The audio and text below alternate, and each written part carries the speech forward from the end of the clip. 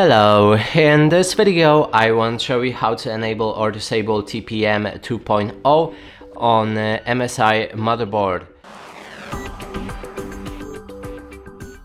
To do this, first we'll need to open Advanced BIOS settings, navigate to the motherboard settings, enter Security, then select Trusted Computing. Inside you will find AMD FTPM switch. Make sure it's disabled. After that we can enable Device Select. Click on it and here we can find TPM 2.0 that we can enable. And that's it for this video. Hope you like it. Please consider subscribing to our channel, leave a like and a comment below.